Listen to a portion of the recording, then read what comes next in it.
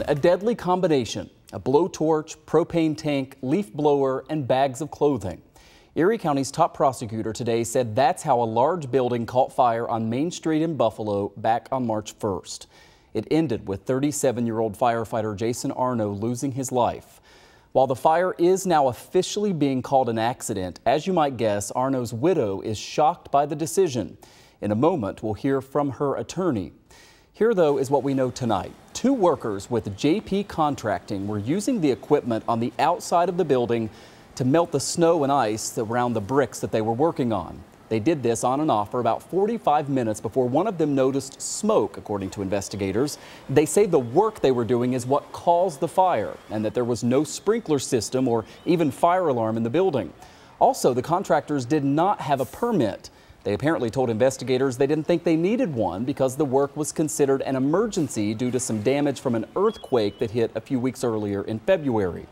Now, this all sounds bad, but Erie County's District Attorney John Flynn said today that these are really permit issues and will not result in criminal charges. It is clear that arson is not applicable here because every single arson penal law has an element of intent. But what about negligence? Our Scott Levin obtained a statement from Jason Arno's widow, Sarah Tierney. She said that she was shocked and disappointed with today's decision and couldn't believe that this wasn't considered negligence. Scott talked with her attorney a short time ago. Watch.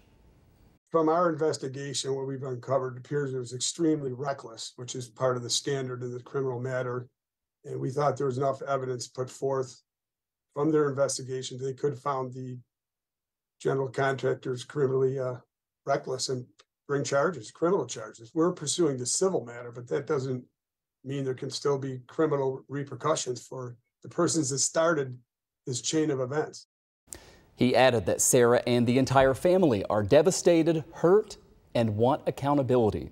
Joining us live right now with some perspective on this is Barry Covert, a local defense attorney and Two on Your Side legal analyst. Barry, great to see you as always. And we just rattled off there a bunch of the violations here, right? No permit, no fire watch on the work site, no sprinklers, no fire alarm. Help us understand how that isn't negligence.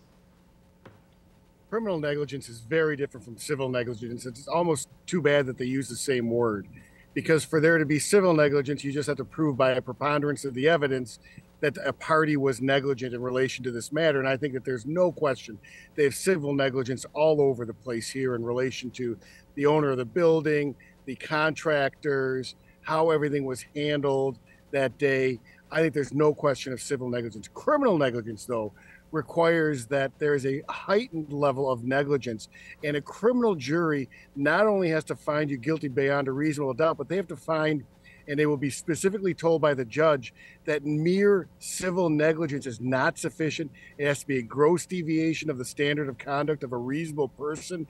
It is a very high standard. When you put that standard together with proof beyond a reasonable doubt, while we certainly understand why the Arno family is disappointed, as well they should be here, it is such a high standard that it is understandable why the ATF investigation, the firefighters, the police, and certainly John Flynn, who you would think would wanted to have brought criminal charges if they could, and looked for every way to see if they can meet that high standard for criminal negligence, they just couldn't. And it is understandable because the case law, the statute, is very clear. It is a very high level of negligence that way beyond just civil negligence that has to be proven beyond a reasonable doubt.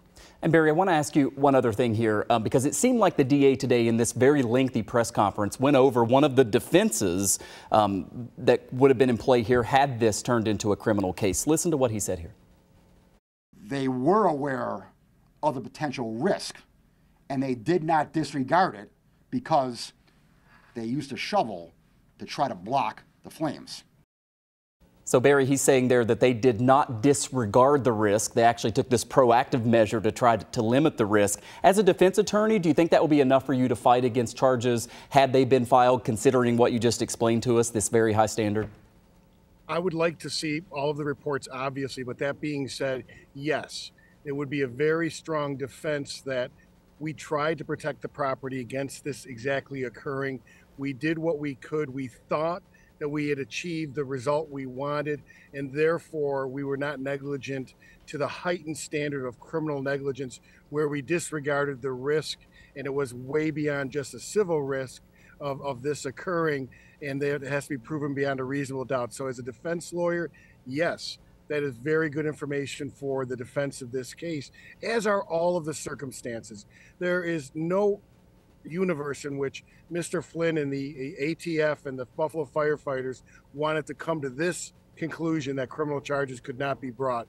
But obviously all of the evidence pointed them in that direction, and they felt as though criminal charges could not be sustained. Very different than civil charges.